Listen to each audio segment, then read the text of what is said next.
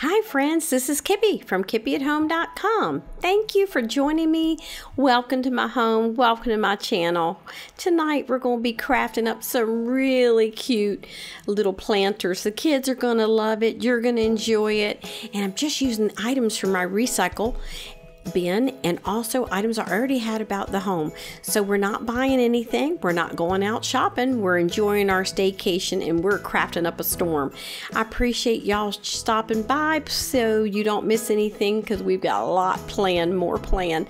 So I'd love for you to subscribe and ring the bell, and also make sure you go to the playlist because I have joined up with some other amazing YouTubers who are also going to inspire you to craft up the most beautiful porch out of recycle items. So here we go.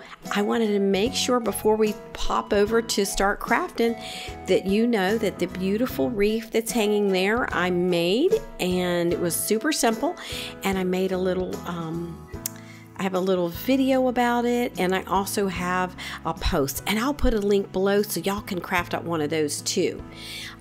All right, and those little cute little rocks on there my daughter did, and she's going to be showing y'all some cute little rocks too, so you don't want to miss that. All right, let's get started. All right, now we're getting started here. I gathered up my supplies. I have my cans and my jars, and these are just right out of my recycle. I took the label off the jar and washed it, and this is actually a little yogurt container that I practiced some paint on, and there's nothing wrong with it. And these are some labels I already had that I'll have to cut down, but I wanted to make little labels so we can watch, and won't that be fun to see those little seeds coming up. So I purchased the seeds from the Dollar Tree and the twine, as well as those clothespins. I didn't purchase anything new. I had these items on hand. I'm always a little overstocked for crafting, and I'm certainly glad of that since I'm having an extended staycation. So we'll start out with our little jar here. And I did have to, it was a little bit of an effort to get that gummy business off there, but I used some of that Goo Gone to get rid of that. And I can put the link to that below.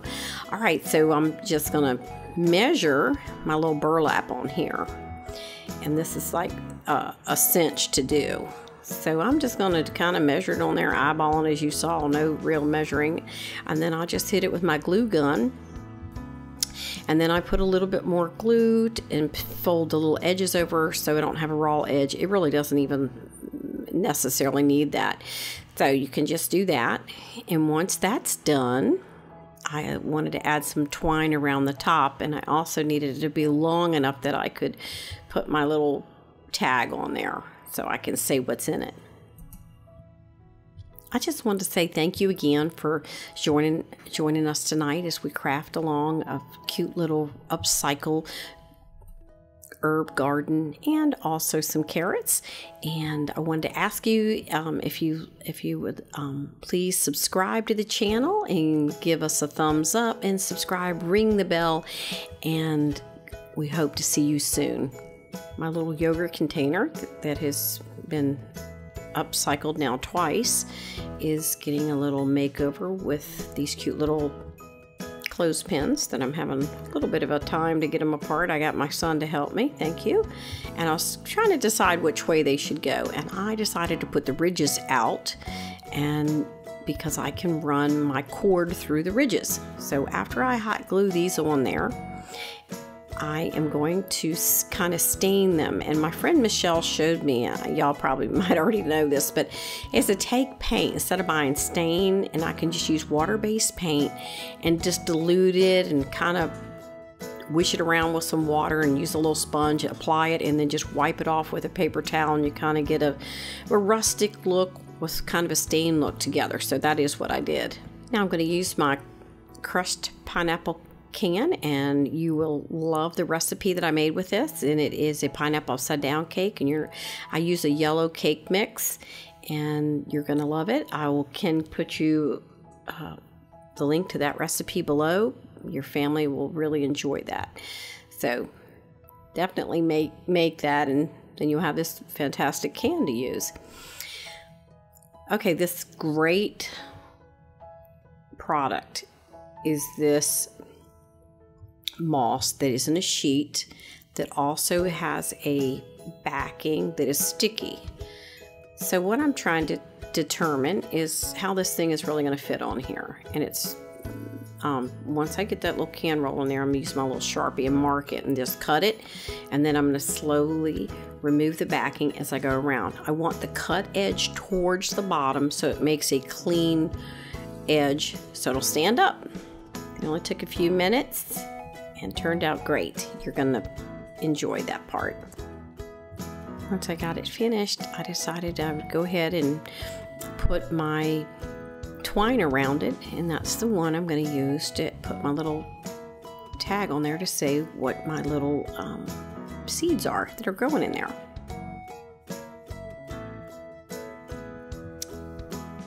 The clothespins were not staying on this glass as well as I thought they would, so I had to go around the top and the bottom with a thick bead of hot glue, and then I put these rubber bands in there to hold it on there, so it's on there pretty good. But I didn't really like how that hot glue looked on the top, so at the end I ended up adding a piece of twine around the edge, and you can see it at the final part.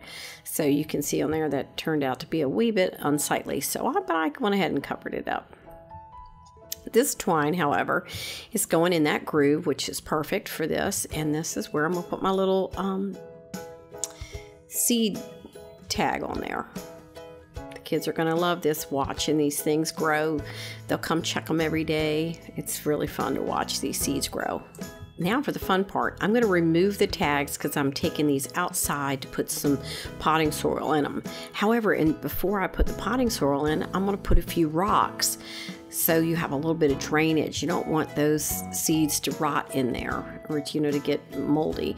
So I'm putting my little carrots in the big one, and I'm hoping that they will grow, that you can see them through the glass. I'm just really hoping that's how it'll work out, since they are a root vegetable. Now it's time to plant the seeds, and you need to read the back to make sure of how deep they want you to plant that. So you can see how I put the little rocks in the bottom. And if you have some like really cute rocks, that might add a little something fun to it. But I just had gravel, like driveway gravel that I used. So I'm gonna plant these at the depth that they say, and I don't know how true this is, but it's like, I think the smaller the seed, the more shallow you plant it. But I'm gonna start these inside, so until they start to germinate. All right, now it's time to add those tags. I just wanted to put the herbs on top so I didn't accidentally put the tags on the wrong ones. Not to say that I haven't done things like that before, because I surely have. So this one, I'm going to go ahead and start with that one since it's having the hardest time staying. But this is a way the kids can actually read, learn how to spell, and you might not want to put them in all caps, but for our sake, my kids know how to read, so I went ahead with it. I like the look of it. So write it in so kids can read it, and they can learn how to spell those words, what they are, and how they use them. And they can even make a little recipe or herb bread with the herbs, or you could use them in cooking the carrots. It would be really a great opportunity to teach as well as to enjoy yourself. Oh, that was a lot of fun, guys.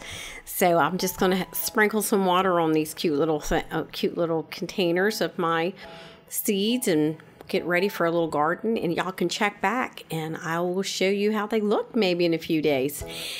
Also, I'm going to be working on some gardening boxes or raised gardens, and I want to do some more herbs because everybody likes a mojito in the summer, so I want to be ready and be prepared for the summer, as well as we're going to have some vegetables in that too. So I'll be doing a post on that on my blog, so make sure you check that out. And some of the items that I've used, anything that supplies that you might be able to find, I'll have a supply list below. And don't forget to jump on over to that playlist and check them all out, and give all my ladies a thumbs up, and we will see you soon. Thank you so much for stopping by. Y'all have a safe and healthy spring and summer.